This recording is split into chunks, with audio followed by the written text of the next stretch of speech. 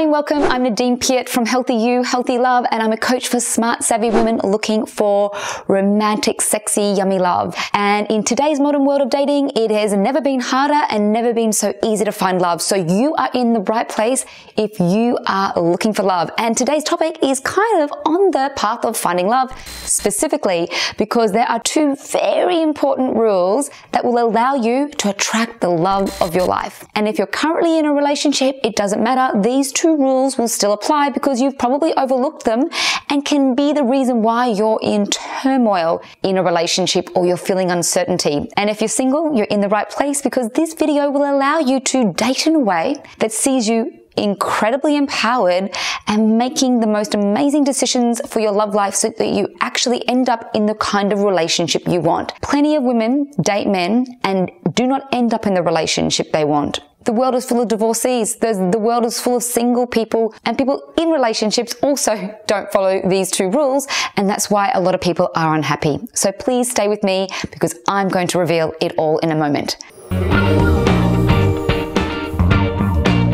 Now, before we deep dive into this hot topic, I would love for you to subscribe to this channel and click that bell button to get notified of my next video. Please give this video the thumbs up, share it with a friend who's in need of some support when it comes to attracting real love. And also, please comment below. I want to hear from you. I want to know about you so that I can support you in the best way possible on your path to big, sexy love. So let's get into the topic. What are these two rules? Well, to be honest, they're not that sexy. And the reason why they're not that sexy is because they were inspired by employing people, by HR, by someone who I was talking to who's a good friend of mine, and we were having a laugh one day and also a deep conversation about dating and relationships as well, mind you. And she said this thing and it stuck with me. And she said, rule number one with hiring people, staff and really good employees, never hire in haste.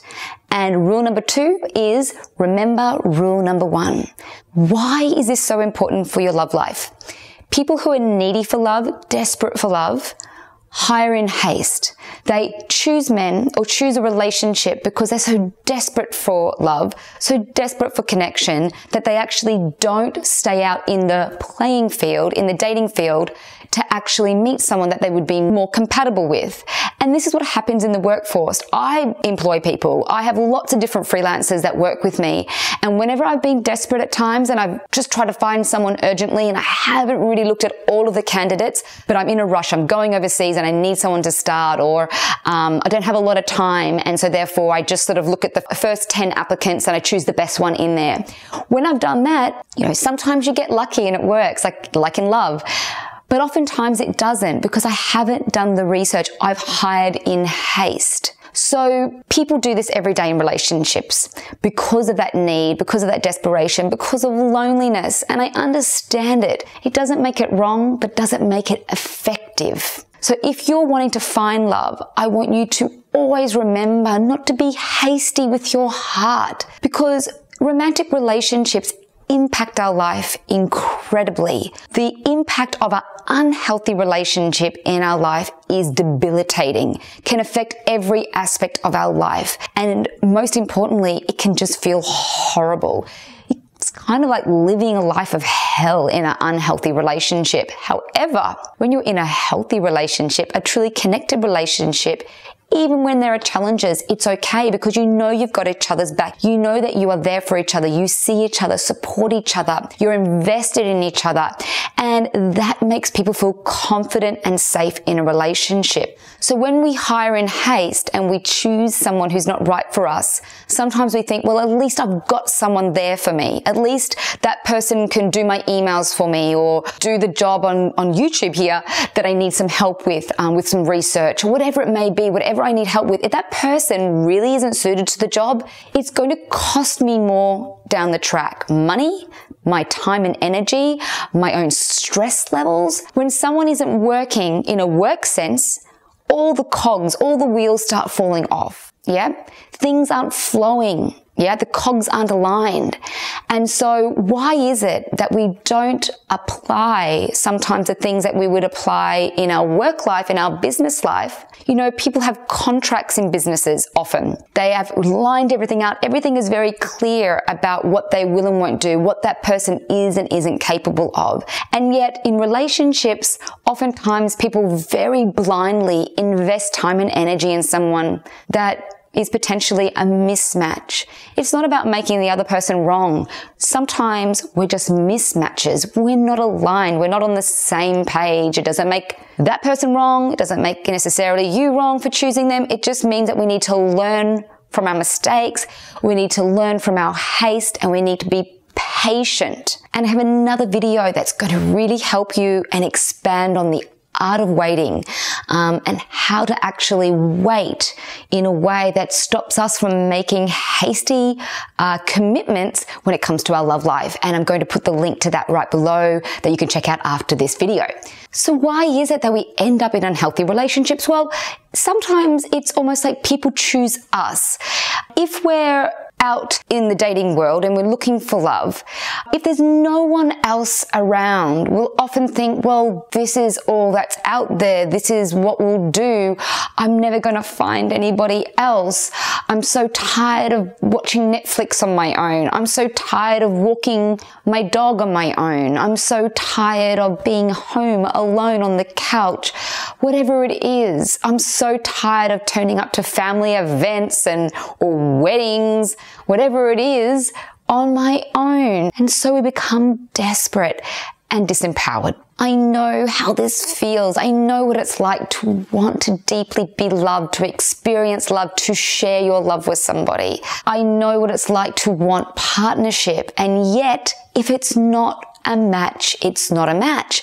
And so what's the rush all about? If you have beliefs that, oh, I'm going to die old and alone, if you believe that you're only deserving of something average, all of these things, I get it, are part of your psyche that you need to have a look at, but they're not the reasons to stay in a relationship. I don't think every relationship is the same. Every human has different needs and wants when it comes to relationship. Not everyone wants someone who's funny. Not everyone wants someone who is financially secure. You know, it's not a massive priority for them. Not everyone wants someone who is tall or fit. Everyone has different preferences, except compatibility is compatibility. Flow is flow. And when the compatibility isn't there, it can feel dreadful, can feel more lonely. And one of the biggest challenges in life is if you actually do want to find a true match for yourself, then it's very important to be able to palate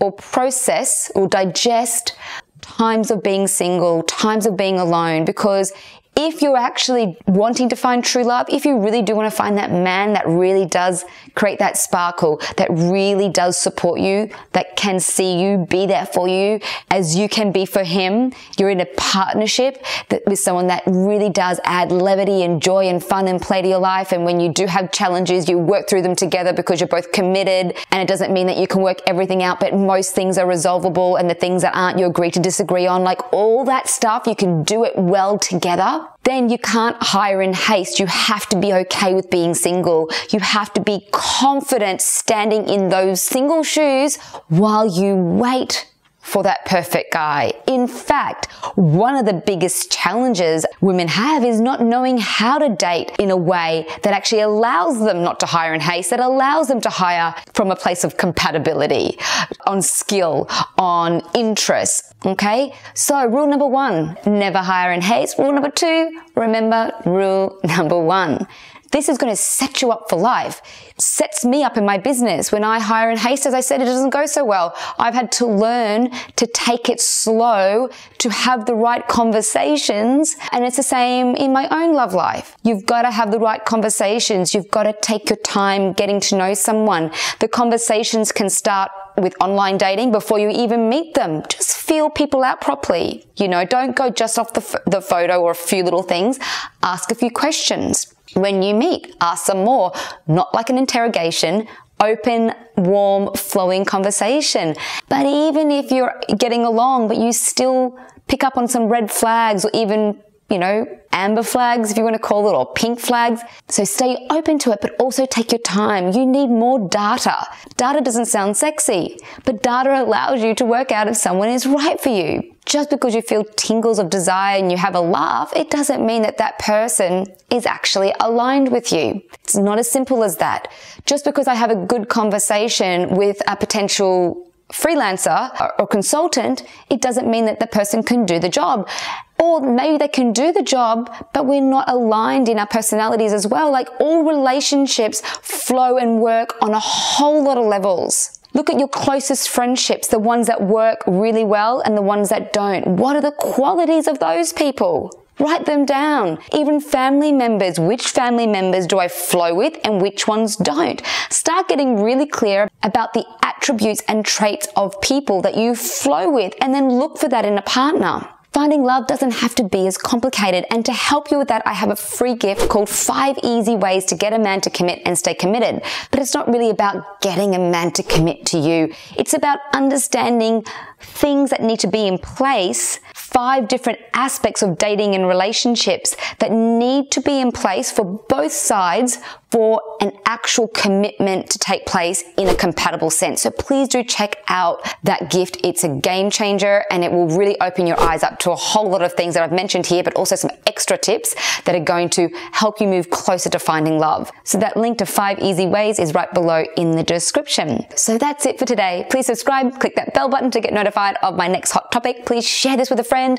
Also, please tag me at Instagram at Nadine Piat, and also you can find me on other social media channels, of course. The links are right below. And please comment. I want to hear about your situation with this and hiring in haste and dating in haste and all of that, because I want to find out about who you are and what your needs are so I can support you in the best way possible. Also, if there's a topic you'd like me to do a video on, please also share that in the comments. It's an honor to have you here with me. I value you, and I look forward to seeing you again at my next video.